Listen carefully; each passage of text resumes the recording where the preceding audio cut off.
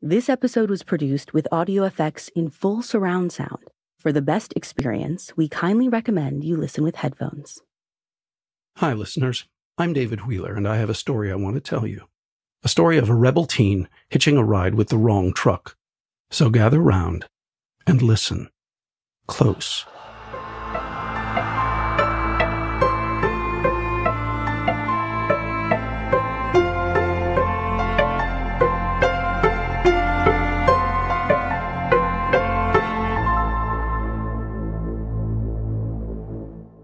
Stupid grins dripping syrup. It was painfully obvious that we were a couple of stoned kids that didn't belong in a truck stop on a Wednesday night. The waitress came by and slid the check to my friend. He picked the thing up and squinted at it, trying to decipher exactly how much we owed and how much tip we needed to leave. I tried to help him with it, but more than likely we got it wrong. We returned to the parking lot. My friend agreed to wait with me until I could find someone to pick me up. We stood out there, smoking cigarettes, listening to Grateful Dead tapes in his car stereo for a couple of hours until he decided he should go home before his dad woke up for work. So, there I was, in a lonely truck stop parking lot at 3 o'clock in the morning. Just me and my poorly made cardboard sign. And with every truck that rumbled by without even slowing down, my hope began to slip away.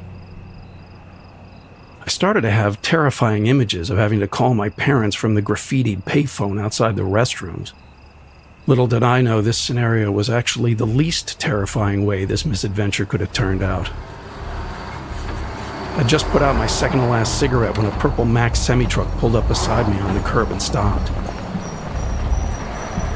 The air brakes hissed and blew dust into my eyes. The heavily tinted driver's side window rolled down. "I'm headed west," the driver said. "You want to hop in?" I did, so I grabbed my bulging bag and cardboard sign and hurried over to the passenger door. I climbed in and was sort of shocked by the inside of the cab. There was an unreasonable amount of fringe. It was on everything. Hanging from the seat backs, the armrests, the gear shift. Anywhere you could hang fringe, it was hung.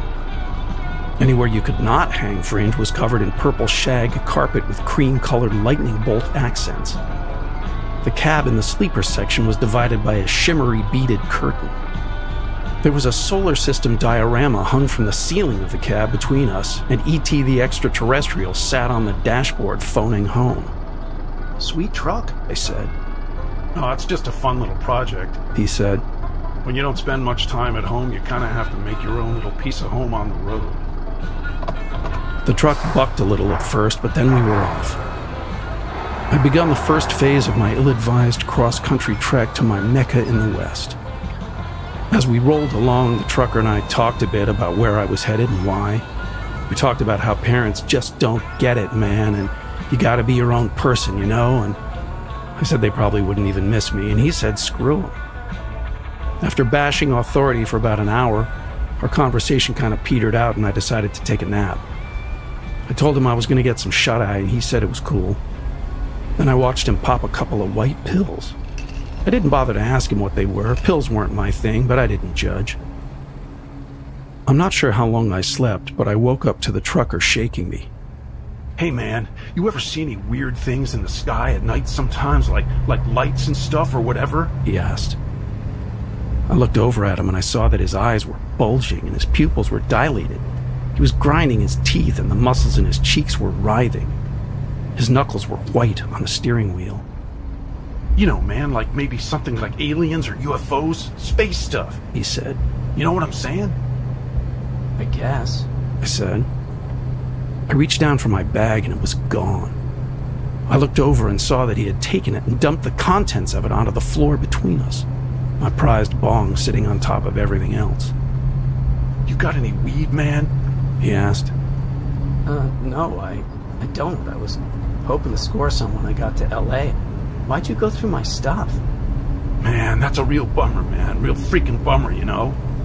"Yeah, but why'd you go through my stuff?" "I just need something to kind of mellow me out a little bit.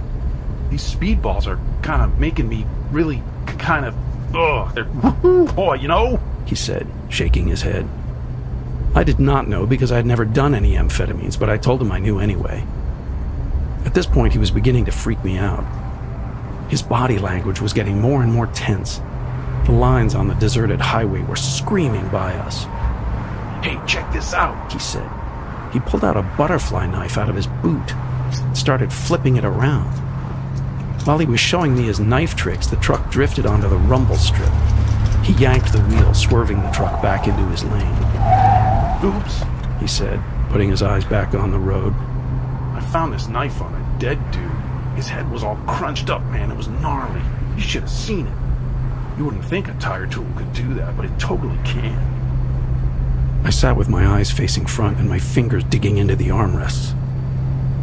I didn't know what to do.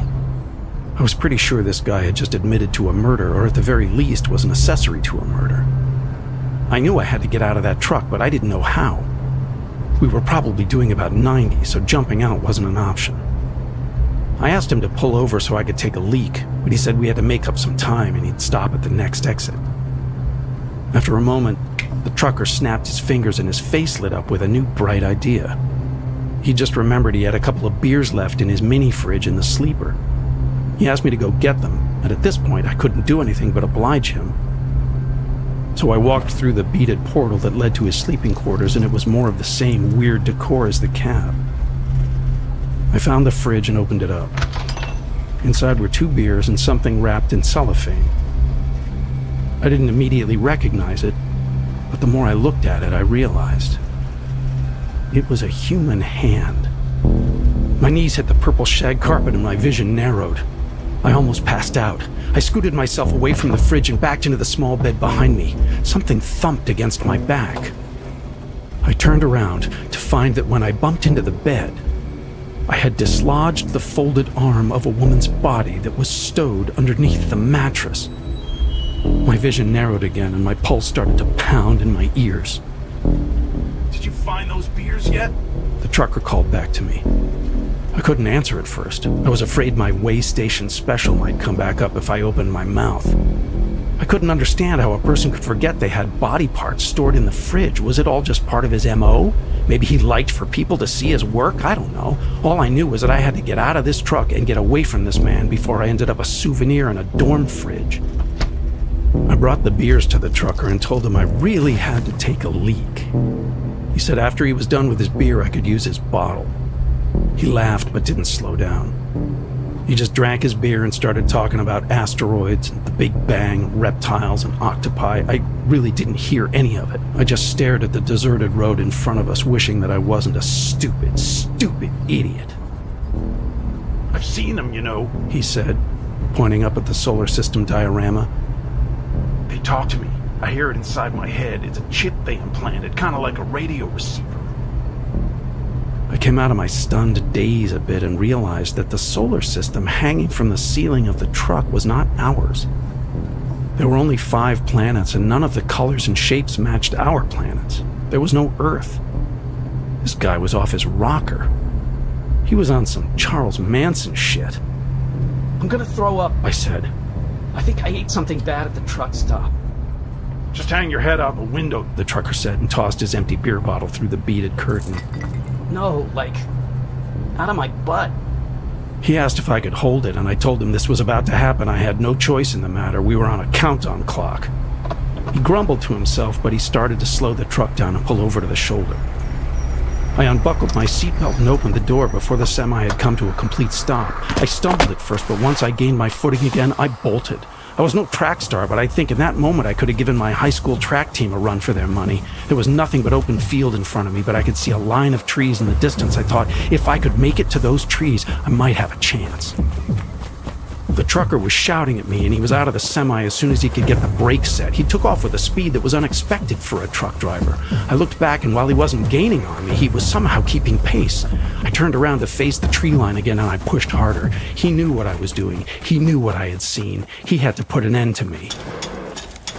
Then something like a sonic boom hit me and knocked me backwards. It was like being clotheslined by a sound. I was on my back, struggling to regain the breath that was knocked out of me. I opened my eyes, and I saw this bright crimson light hovering above me in the sky. It was surrounded by smaller yellowish lights that were orbiting it. The thing moved past me, and I rolled over onto my stomach to see that it was now directly over the trucker. His hands were raised. He was shouting obscenities at the thing, talking about how he had tried to do what they wanted. I watched as an incredibly bright light beamed down on him from the thing in the sky. It looked like a spotlight, but once it hit him, he started screaming. His body and clothes started to disintegrate, and the tiny pieces that came off of him floated up in the beam of light. He screamed until his head was mostly gone, and then the rest of him followed quickly after that. It took less than 10 seconds for the trucker to completely disappear. All I could do was lay on the ground and watch. I didn't understand what I was seeing. I still don't really understand what I saw. After the trucker was killed or whatever, the crimson light left with the same booming sound it had arrived with.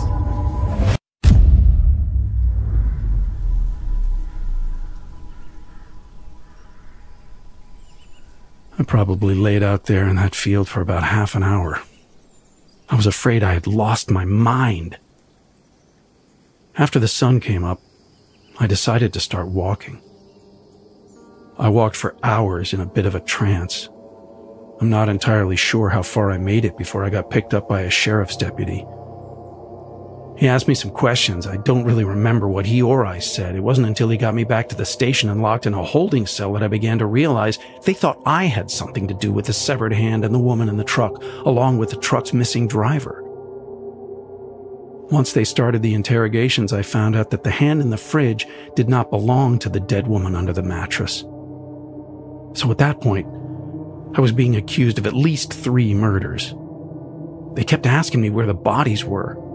The handless one and the truckers. Obviously, when I tried to explain what had happened, they didn't believe me.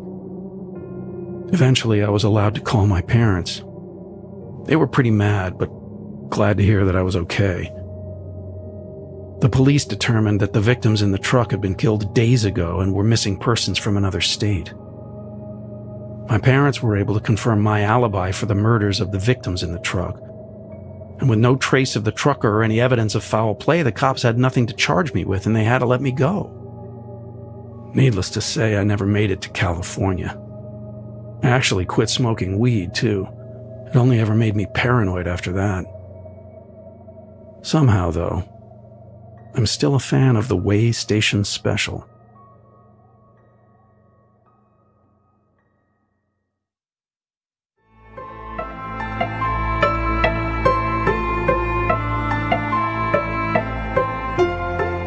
This series was produced by Ashley Flowers and David Flowers.